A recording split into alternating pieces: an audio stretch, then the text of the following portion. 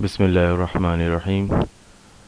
Now we are going to learn about decoding of Hamming code, how the decoding is done in Hamming code. Let's begin with the very first Hamming code, that is 7,4 Hamming code. For 7,4 code at the decoding stage, the received word is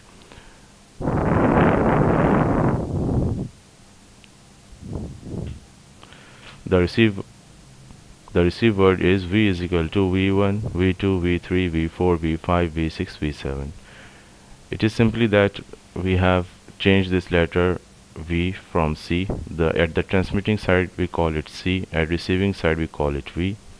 And this V1, V2, V3, V4 are the information bits, and V5, V6 and V7 are parity bits. As you can see over here, V1 is equal to I1, V2 is equal to I2, V3 is equal to I3 and V4 is equal to I4. These are information bits, and V5 is equal to P1, V6 is equal to P2 and V7 is equal to P3. These are three parity bits which were added as parity bits in the code word. The decoder determines three parity checksums. Now what happens is that this three checksums are performed at the receiving decoder side. First of all, how this is done: S1 is equal to V1 plus V2 plus V3, and it is modulo added with this parity bit V5 which is received. So what it does, that first of all it adds this information bit 1, 2 and 3. These are, if you will see this, then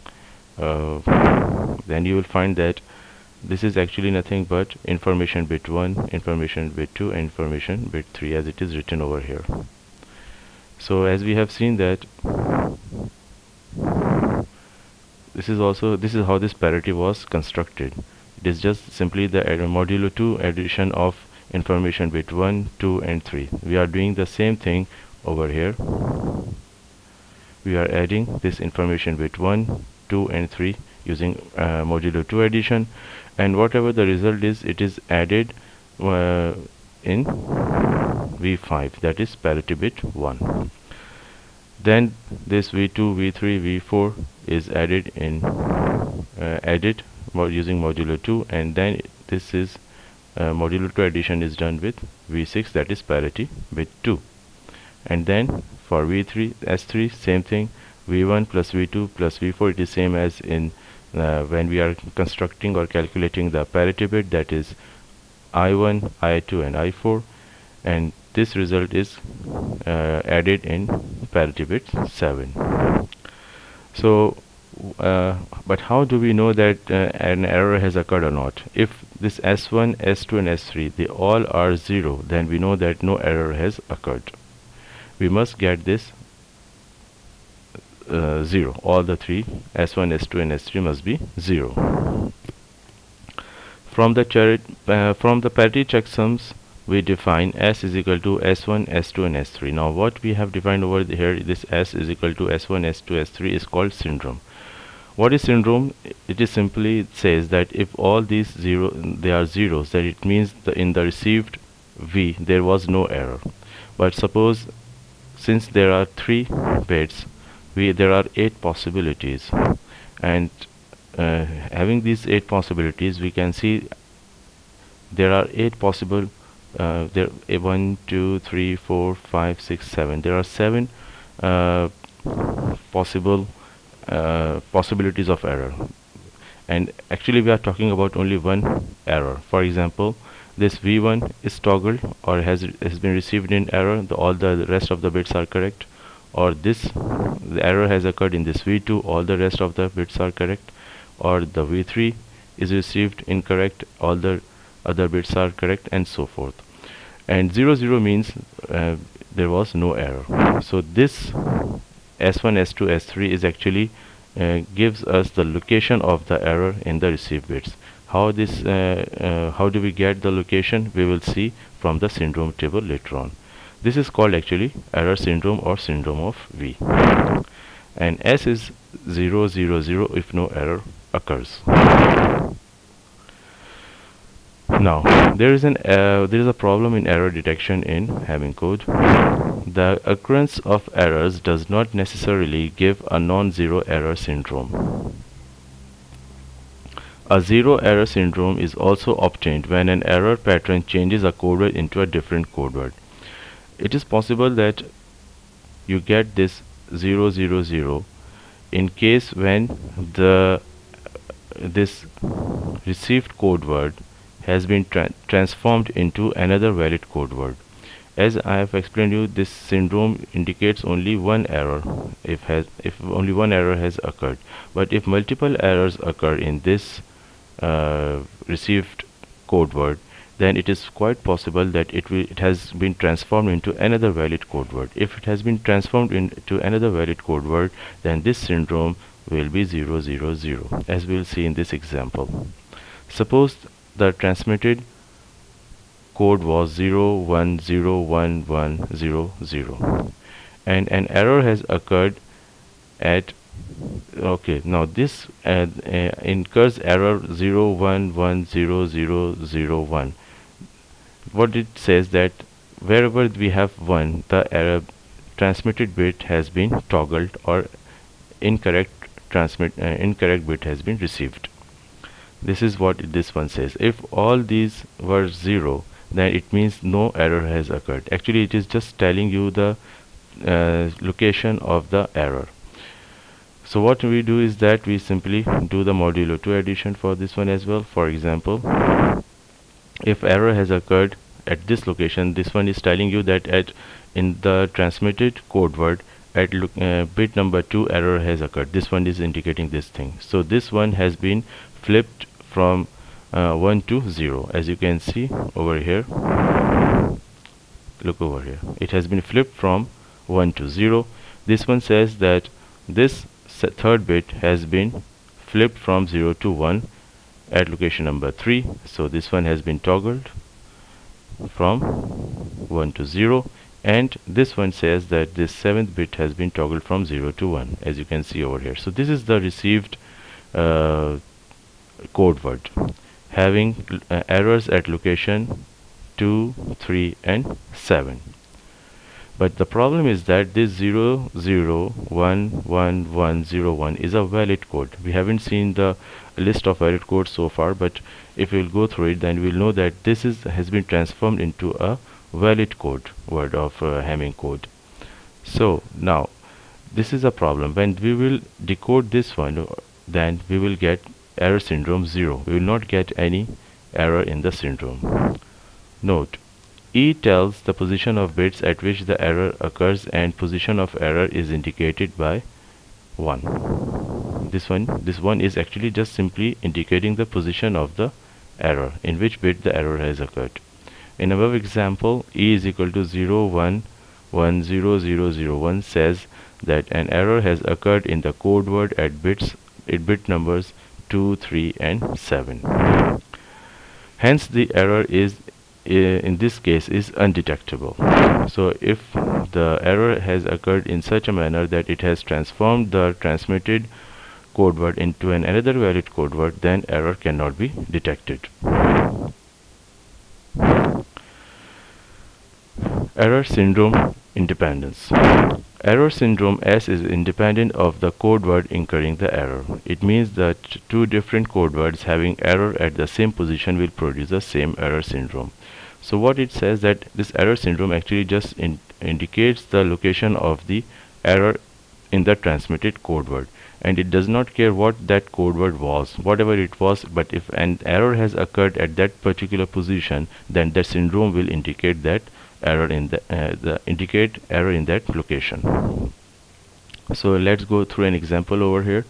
C1 is equal to 11000010 incurs error E is equal to 001000. So it means that error has occurred at location number 4, and this bit 1, 2, 3, 4. So this 0 has been toggled from 0 to 1, as you can see over here, as it is written in red. 1101, this is transform bit, or this is the bit which has been toggled, and 010. The parity checksums are, first of all, how do we calculate it? We know that how to calculate parity checksum over here using this same thing, these three formulas. V1, V2 and V3 are added using modulo 2, and then it is added with this parity bit number 1. This is V5 over here, V5. So the result is 0. Again over here 1, V2, V3 and V4. So V2, V3 and V4 are added using modulo 2, and then parity bit 1 is added, so it gives 1. Now as you can see, this is giving you 1 instead of 0. It means the error has occurred. So because if there is no error, then all these S1, S2 and S3 must be 0. And now this S3 is also added using V1, V2 and V4, and then it is added using to this parity bit P3, and the result is 1 again. So S is equal to 0, 1, 1. But this 0, 1, 1 is actually not telling you where the error has occurred. When we'll go through the syndrome table, which corresponds to the syndrome table, which corresponds this syndrome to an error location, then we'll know where the error has occurred. So this, but as you can see, error occurred at bit number 4. For this code word, the result we get 011, which indicates that error has occurred at this location. Now consider C2 is equal to 001101 incurs same error 0001000.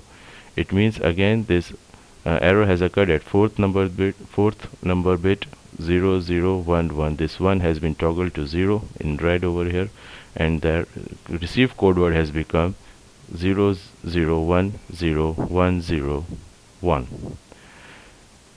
Now the syndrome is calculated in the same fashion. S1 is gives you 0, S2 gives you 0, S3 gives you 1, S2 gives you 1, and S3 gives you 1.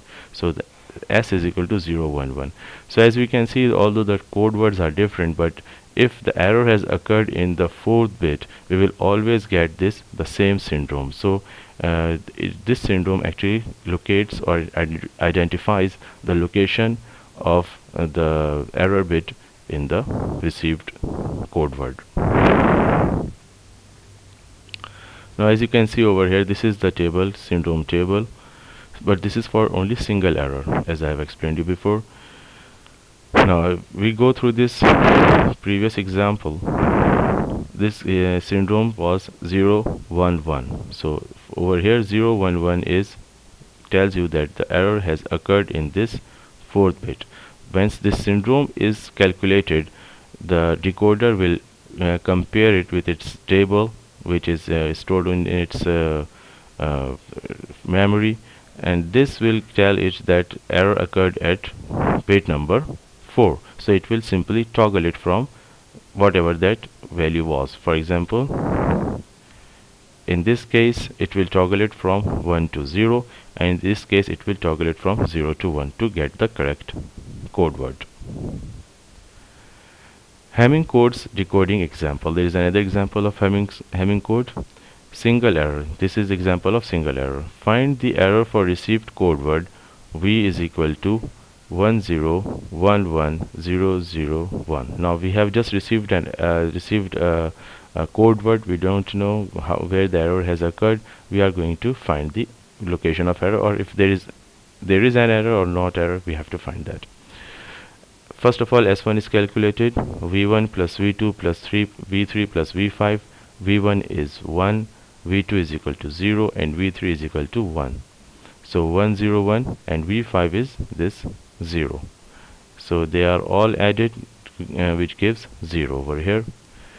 Then S2 is calculated. V2 is 0, V3 is 1, and V4 is 1 also, and V6 is equal to 0. So 0110 is equal to 0.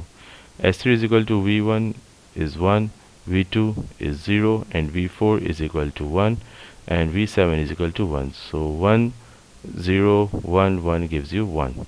Now the syndrome which we get over here is 0 0 1. Now let's look at this table. Decoder will look into this table and it will find what where the error has occurred. It says that if the syndrome is 0 0 1, then the error has occurred in bit number 7, in the parity bit in fact over here. So it will simply toggle this 1 from 1 to 0. It will change this 1 to 0, and the received code word will be corrected. So as we can see, this is forward error correction, because we have, instead of asking for the retransmission, we are correcting the error bit at the decoder side. So it is forward error correction. It means error occurred in the 7th bit of the code word. To correct it, simply change it from 1 to 0. Hence the transmitted code word was 10110000.